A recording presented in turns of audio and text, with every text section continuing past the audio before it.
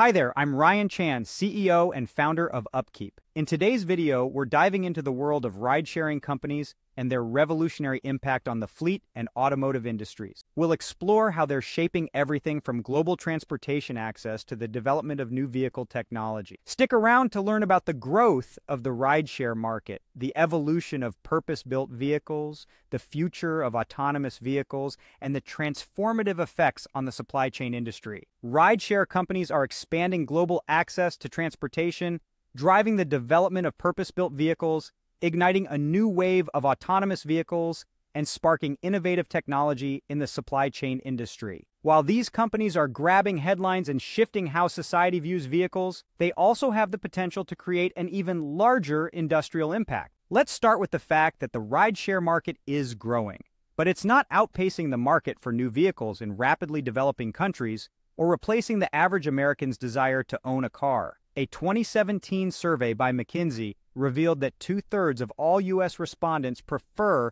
driving their own cars, and nearly as many are not interested in trading their vehicles for even free shared rides. However, ride-sharing continues to grow in China, Europe, and the United States. The Chinese market is valued at $24 billion, the U.S. market at $23 billion, and while the European market is valued at less, it's still growing. In these markets, ride-sharing customers expect to continue using these services in the future. Next, we'll talk about purpose-built vehicles. These are vehicles designed specifically for ride-sharing duties. The average cost of a vehicle in the U.S. is $24,000 because it needs to appeal to a wide buying audience. But a vehicle built solely for ride-sharing could be built much less expensively, simpler, and with fewer complexity and features. For instance, an easy-to-clean interior might be more important than many of the complex technological and communication systems currently available. Industry experts predict that the cost of producing a purpose-built vehicle could be 1/4 less than a conventional one. Now onto autonomous vehicles. We've all heard about the potential of self-driving cars.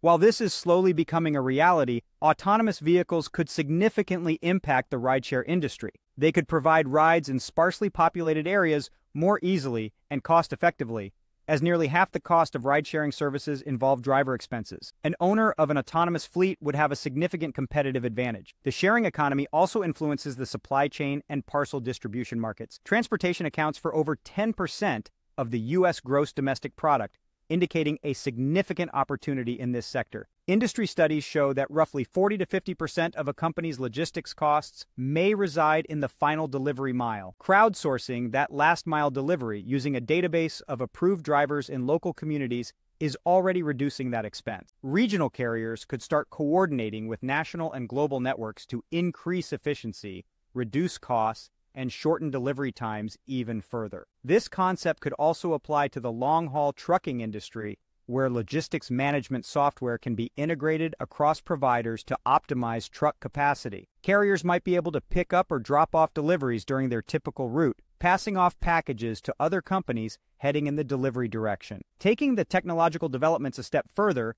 brings us to warehouse sharing.